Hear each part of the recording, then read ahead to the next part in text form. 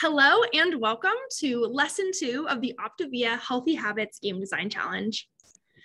My name is Lindsay Buckle, and I am the Manager of Strategy here at Legends of Learning.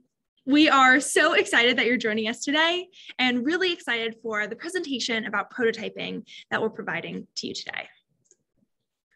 Our goal with the Game Design Challenge is to empower students through a virtual game design experience with support from game development professionals. Experts from OPTAVIA, Gamewright, Calliope Games, Ravensburger, Exploding Kittens, and Asmodee are thrilled to be able to share their wealth of knowledge with students all over the world. They'll be discussing everything from healthy habits to game development, as well as prototyping to playtesting. And if you're a winner, you'll receive a premium swag bag with games from each of these amazing companies. Today, we'll be diving into Lesson 2 of the Game Design Challenge. Lesson 2 explores how to develop your game and test out new ideas. Here to speak with you all about Lesson 2 is Jason Schneider from Gamewright. Jason is Vice President of Product Development for Gamewright.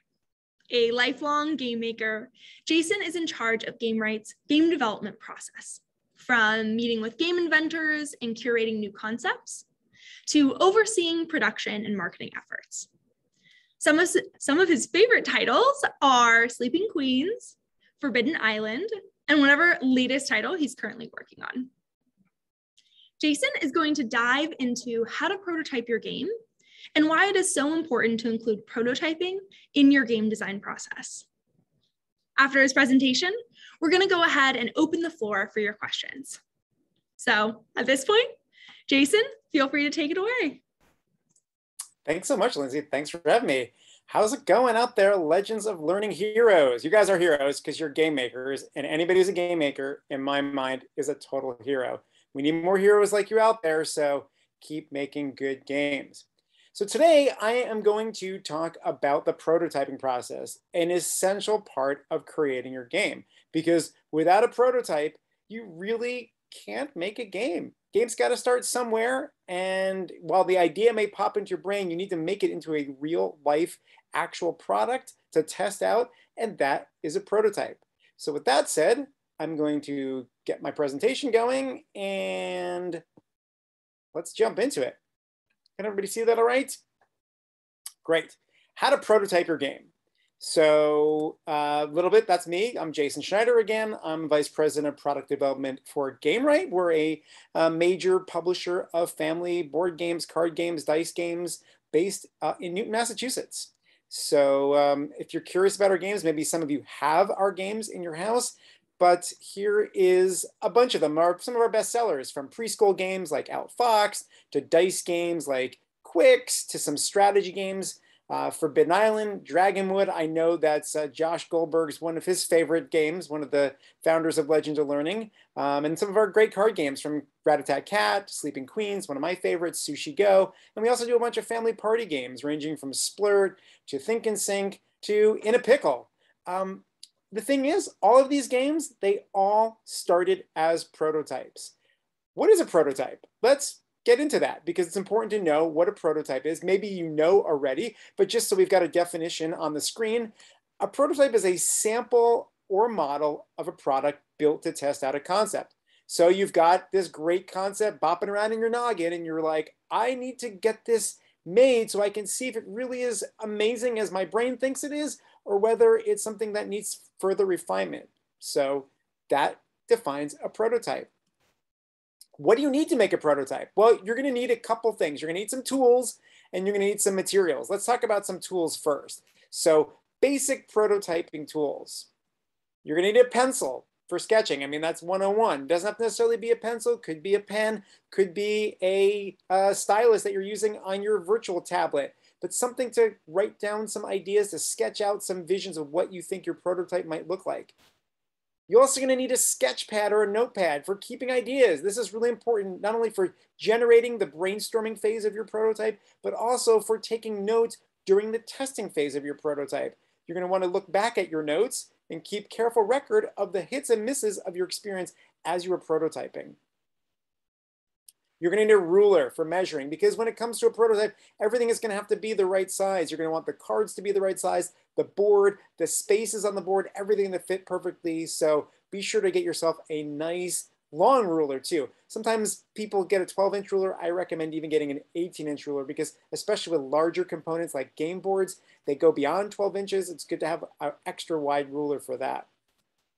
Markers for coloring. Once you've sketched out your idea, you're going to want to fill it in somehow. And having a nice variety of markers, both permanent and washable, always good to have by your side. Scissors for cutting. You're going to be making a lot of different components with your prototypes. You're going to have to cut them up and make them into unique shapes. Now, if you really want to get fancy, you can get what's known as an X-Acto knife, which gives you some really precise cuttings. Pair that up with a ruler, and you can get some really straight cuts. One warning about X-Acto knives is they're extremely, extremely sharp. So please have a parent handy or around to help you with an X-Acto knife. I don't want to hear anything about people getting into trouble with X-Acto knives, especially as they're cutting straight edges. And then tape. Tape is an important part of lots of prototypes to put things together, be it a box, be it taping cards together or parts onto a board. Always get a variety tape, from double stick tape, some masking tape, some regular old Scotch tape. Those are all excellent things to keep by your side as you're prototyping your game. Now, beyond these basic prototyping tools, there's also some fancier tools that you might think about, and if you've got the resources, you might employ. So for example, you maybe have a 3D printer. Maybe your school or community center has one. This is a great way to make 3D components like pawns, like extra elements that might be unique to your game. Of course, this requires having some advanced skills and being able to design in a 3D environment, and also some knowledge of how 3D products are made, but there are plenty of resources online for this, and it's really cool to see a custom 3D part of your game, especially in a prototype. A laser cutter. This is another really awesome, fancy prototyping tool that a lot of professional prototypers use, and this helps you make some extremely fast and fine cuts, be it on paper, on cardboard, on wood. You can cut out lots of great things. You can etch with a laser cutter as well too. And again, I bet many of your local community resource centers, sometimes the high school shops have them, a good thing to get access to. And then there's the trusty laminator. When you're making a prototype, you want it to be durable because it's going to go through a lot of tests. And a laminator often comes in handy for getting just the right coating, get the right thickness for your cards or for your components to make sure they stay together through that wide testing process. Now, I mentioned all these cool, fancy prototyping tools. You know what? You can put all of them away. You don't need any of them in my mind. Actually, the best prototyping tool that you all have is right actually behind your eyes, in between your ears. It's your brain. That's right. Your brain is an amazing prototyping tool. It's a great problem solver, and you should use it at all times to create the greatest prototypes that you're able to make.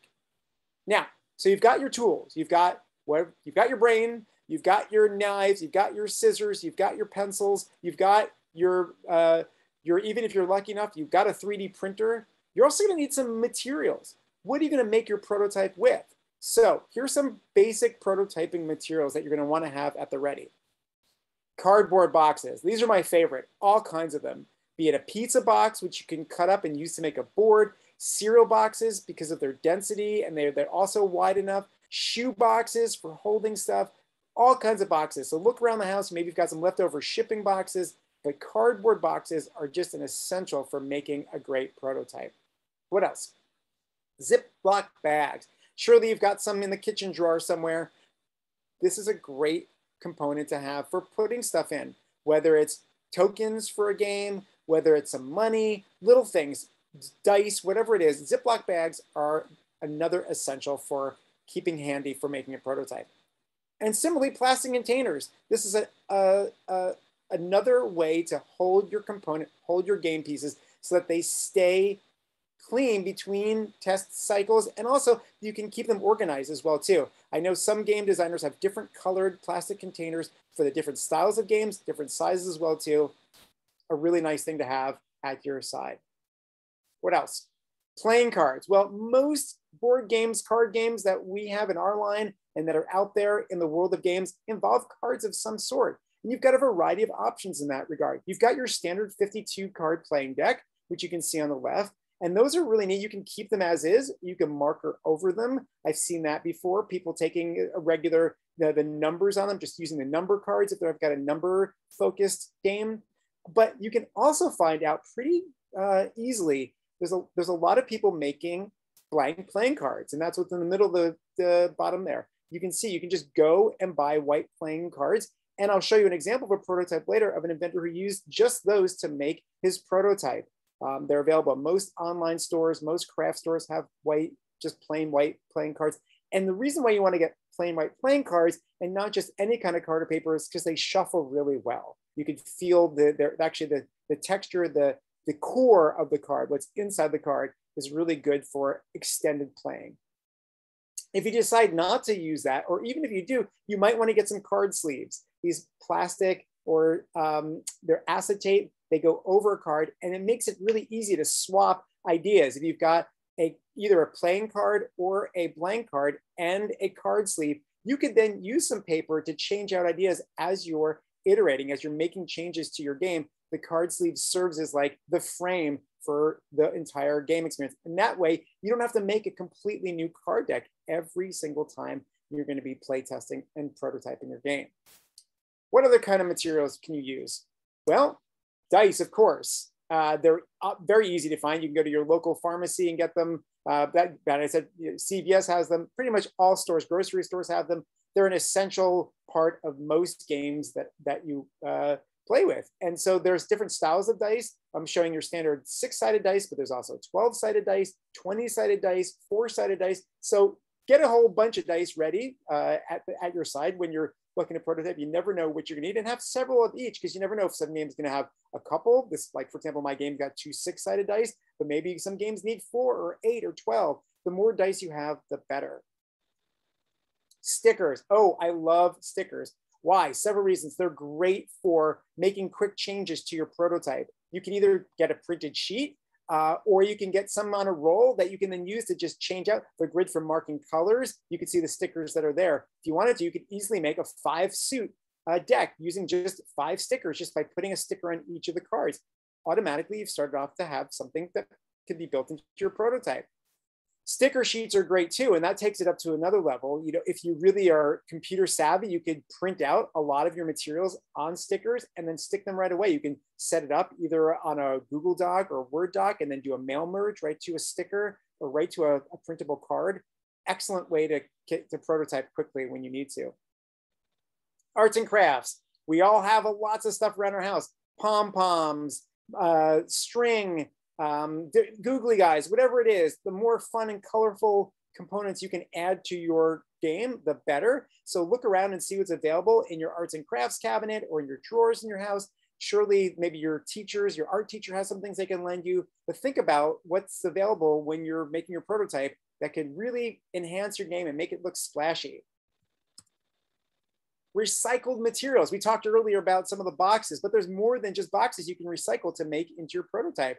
You've got caps from the top of a bottle that you could use as a pawn, or some chips. You've got toilet paper rolls, which you can use to make tunnels, or you could use them as columns, depending on the kind of game that you're stacking. Buttons, the same thing, can be used as currency. So think about, in your prototype form, it doesn't have to be perfect. What you're looking for is just something to represent your final product. Right now, you don't have the ability to make lots of little coins. Get a bunch of buttons to do so, or pull some bottle caps together from your leftover drinks that you had the other night.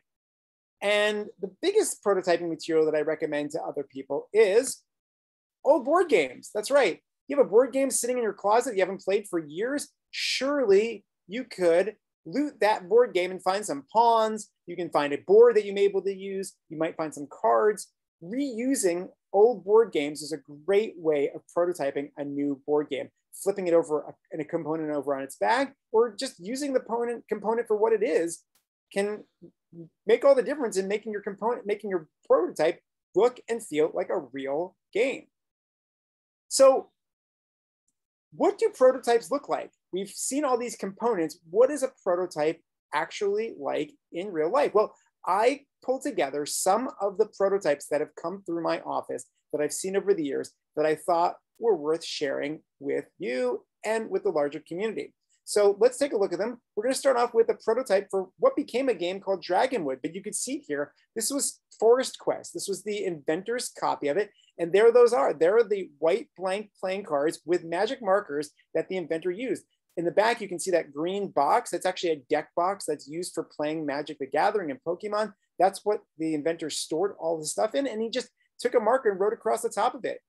He had the card back to it, said FQ Adventurer, and over on the right, FQ Forest. And you can see that he just, without doing any illustrations, wrote the name of the card and the powers and the abilities right on top of it there, which I thought was great because at its essence, this game really all it needs is some cards and some numbers and some simple iconography.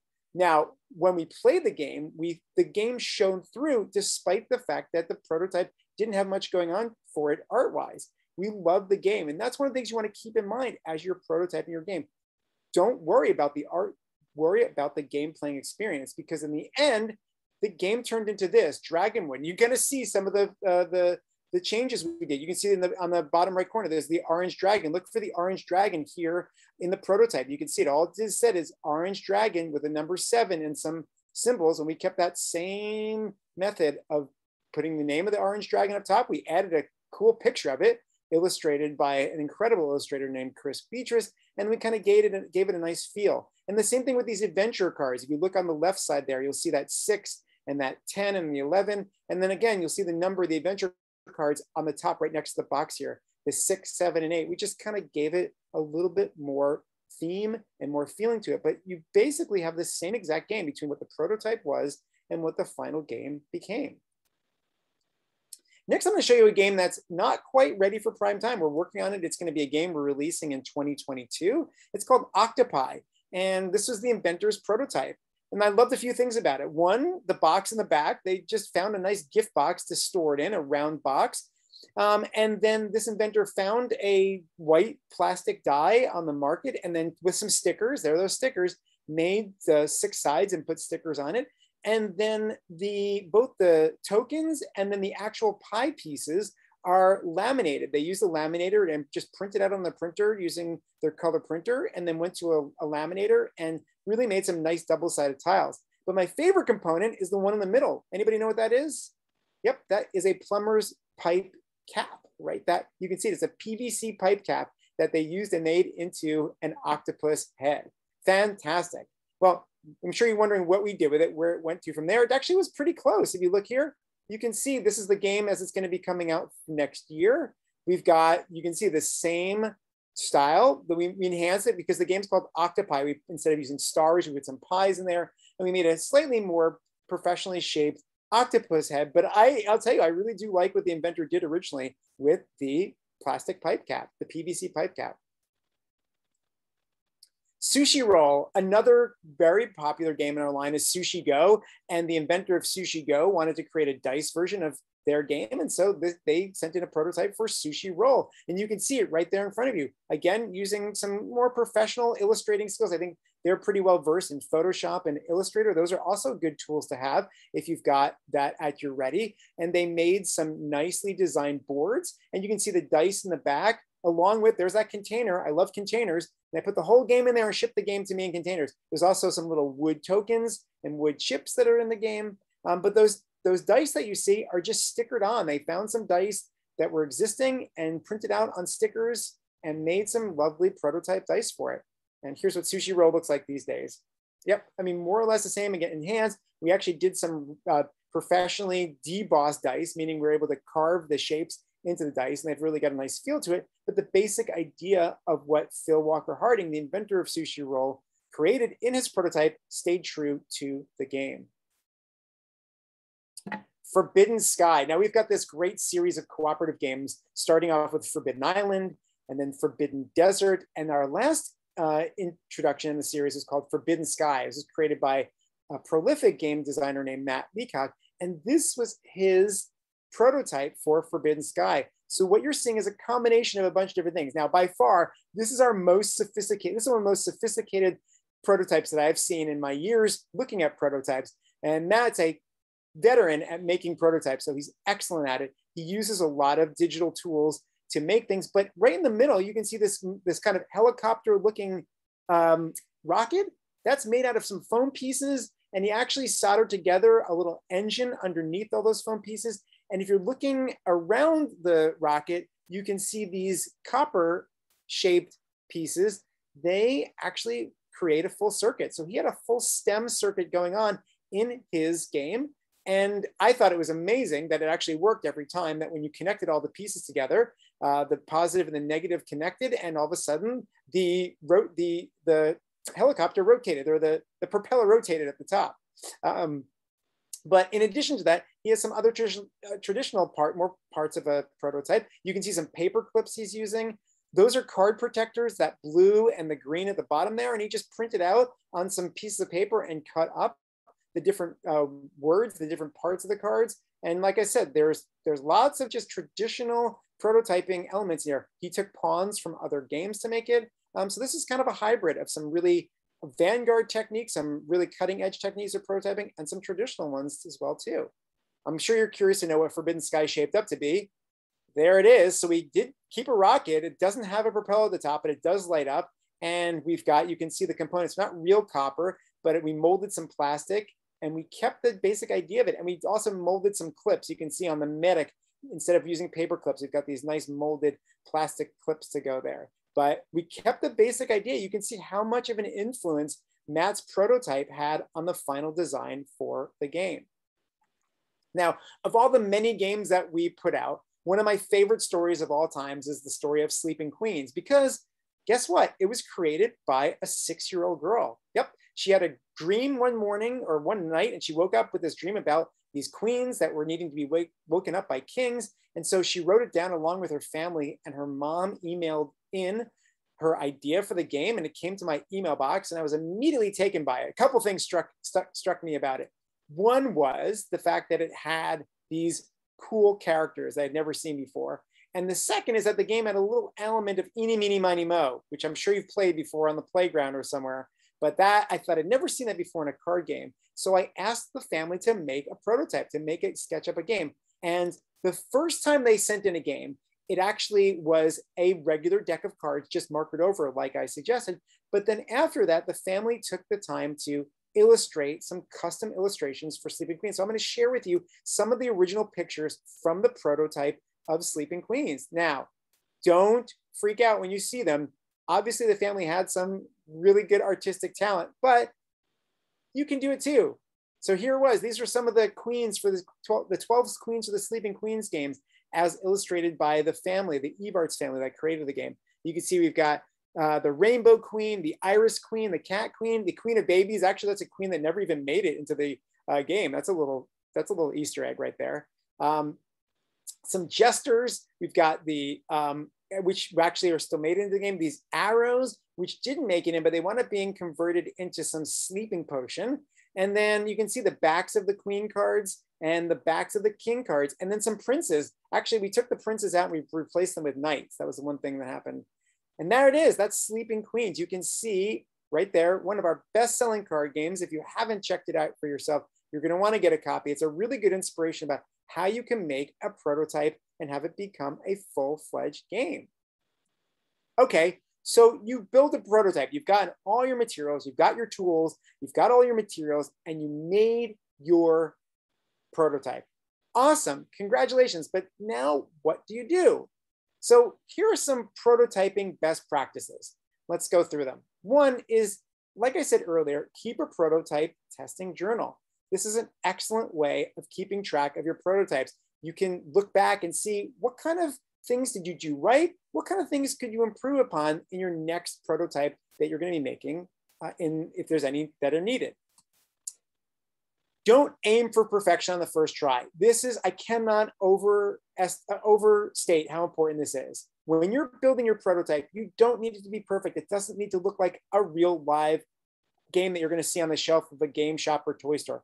Just make something that you can kind of get your idea out in front of other people. You remember that the Dragonwood prototype I showed you? Was that by any way a perfect prototype? No, but it got the idea across of the game. And that's really what you're looking for while you're early prototyping. Test, test, test. I cannot tell you This is the most important part of prototyping, testing out your ideas, putting it in front of people. Start off with your family. Start off with if you've got siblings, your mom or dad, grandparents, aunts and uncles. Get your idea once it's in physical form in front of people and get some feedback. See what works, what doesn't work, what can be improved, what needs more time to develop. When you're having your testing sessions, focus on the player experience. Again, don't worry about being perfect. Look and see, like, are the rules of your prototype clear? Are the components easy to understand? Do you know exactly what the symbols mean? Are the board spaces far enough apart from each other? Can you fit pawns in? Look for all those things as you're testing your prototype. Iterate. Now, this is a big word, but this is a really important part of the prototyping phase.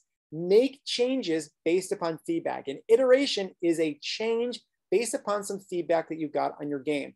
Try something new. Was the color off? Maybe you didn't have the right mix of colors in the game. Maybe things were not legible enough. You didn't have the right font that you were using, or it was too busy, or the spaces between lines on a board were just too tight. You couldn't fit all the pawns in there, or the cards didn't shuffle well in your hand. All those things. Keep notes of that in your journal and make some changes that will improve your game, improve your prototype to be better for the next time. Then test it again. You saw me saying test, test, test earlier. I will say it over and over again. Testing is the most important part of the prototype process. Figuring out what works, what doesn't work, and just stick to it.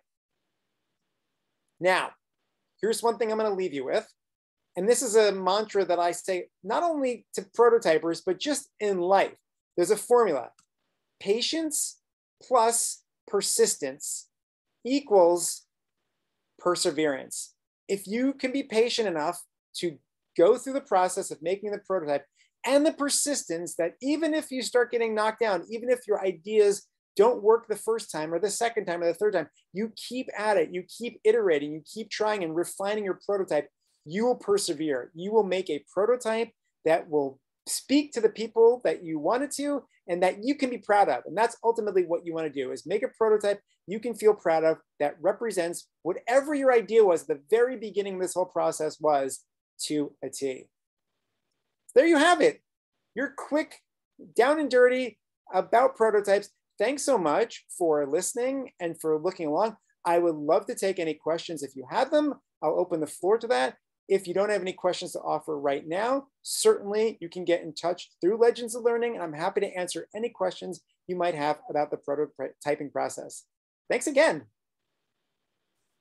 Wow, Jason, thank you so much. I am absolutely so inspired by all of the prototyping examples that you showcased, you know, so doable with all the materials that we already have and kind of what you can make with them into almost a real game. Totally. I'm inspired every time I see a prototype come in from an inventor to know what kind of, just knowing they didn't have the professional, most of them didn't have the professional tools available to them to create their game to be something that's so polished that they still made something that the game shines through. And that's ultimately what I'm looking for. Does the game shine through the prototype? So I hope that there's stuff out there that you as a viewer are going to get inspired by to create some really awesome prototypes. Yeah, absolutely. So we are going to go ahead and open up the floor to questions now. So feel free to use the chat or the question and answer box to send in your questions for either myself about the challenge or for Jason about prototyping. But I do know that one question came in while you were talking, Jason, so we can get started with that one. Yeah. The question was, how do I know when my prototype is ready? Oh my goodness. Well, what you do is you have to stick a fork in it, and if it doesn't come out with any goo, oh wait, that's baking. It's a really tough question to answer easily. I would say you're going to want to gauge the responses of your testers. You're going to want to look for things like, do they want to play the game again? Do they have a fun time playing it? And you should really ask them some of these questions. You can ask them right out very plainly, are there things about this game that you could see me improving? And if they are not saying anything too harsh or too severe, then you know you're on the right track. You know you're getting really close. You have to sort of set your goals at the beginning of the prototyping process pretty cleanly. Like, what kind of game do you want this to be? I know we're doing a lot of games this term about healthy habits. So is the game achieving your healthy habit objective? In addition to that, does it fit into the right time frame? Is it for the right age group? So think about all those things as you're building your game, as you're making your prototype. And if after testing 2 or 3 or 4 times, you're getting to the place where you feel like the people who are testing it are giving you the answers you want, I think you've made a great prototype. Yes, that is such a good point, that it's really kind of about that play testing and about what the people who are playing are saying about the game. Yep, totally. Awesome. Well, we have another question that came in that I can probably answer. So what if you are making a digital game or a video game? So we do a video game challenge in the spring. And so the options we always give students to prototype are, kind of the basic game development platforms that you've probably already heard of. So Scratch, Roblox Studios, you can use Unity, you can use the Unreal Engine, or a variety of other options that are available for free for students to use to build games and try out different ideas in more of a digital or video game context. Yep. I mean, I should say as an ad that there are a couple of platforms, digital platforms for making physical games too. There's one called TabletOPIA, and there's another one called Tabletop Simulator, which you can import a lot of your digital files to, and you get a virtual table and you can play with people virtually. But I don't think anything matches the real physical playing a game experience. So whereas obviously playing a digital game, a video game, you are only playing on the screen, nothing quite matches the experience of playing with tactile, with dice, with pawns, with cards. So I highly recommend, if you're going to prototype, to stay away from, on your first try, some of the digital prototyping platforms for board games and go for an actual physical prototype. Yeah, absolutely. Those are some great resources, but a really good point about having that physical prototype to test out with. Yeah, I've tested a bunch of games. I've tested a bunch of prototypes on those virtual platforms, and I'll tell you, I just don't have the same experience. There's something about when you're playing a board game or a card game or a non-digital game about the face-to-face value of being in the same room with your opponents or your friends, and just seeing how everybody reacts to the moment, or hearing the clack of the dice on the board, feeling the tiles that you have in your hand. There's nothing that matches that experience. Absolutely. Well, awesome. We're going to wrap up with this one last question. So Jason, what was your favorite prototype to make? I made a game many years ago, which was actually the first game that I worked on, even before I was at Gamewright. It was a party game that never saw prime time, but it was my first foray into what it was like to make a prototype. And I remember being at first really freaked out about it, because I was like, how am I going to make a box? How am I going to make a cards? And then this was, wow, probably more than 20 years ago. So the internet wasn't quite what it is today. The resources available to you as a prototype maker were different back then. And then I just went to someone who I knew was good at arts and crafts, and he showed me how to cut a box up, actually out of a piece of cardboard. Like I went and got a flat piece of cardboard, and I made my first party game, one called Adverbally, which again is not out there, it's not on the market, but it's near and dear to my heart because it was my first foray into the whole world of prototyping. That's awesome.